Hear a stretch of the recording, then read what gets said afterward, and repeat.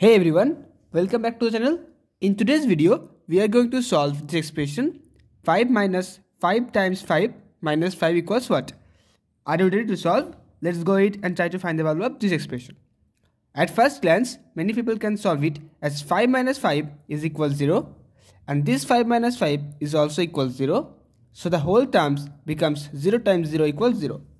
But it's not the correct answer for the expression, as according to the order of operations, which is called PEMDAS, where multiplication has greater priority than subtraction, so we have to solve this multiplication first, then this subtraction, and then this.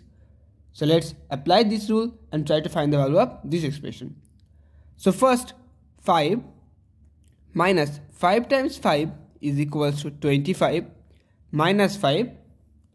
We can simply say that it is plus 5 and this is minus 5. Simply plus 5 and minus 5 cancels.